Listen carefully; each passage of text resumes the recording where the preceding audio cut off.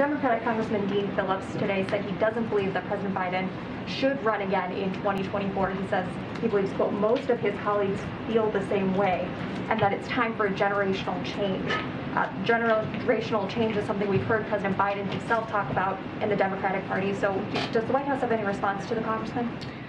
Look, I'm going to stay where I am, what I said earlier to your other colleague, which is the president intends to run in 2024. We are ways away from 2024. We are going to continue to focus on doing the business of the American people by delivering for families, by lowering costs for families.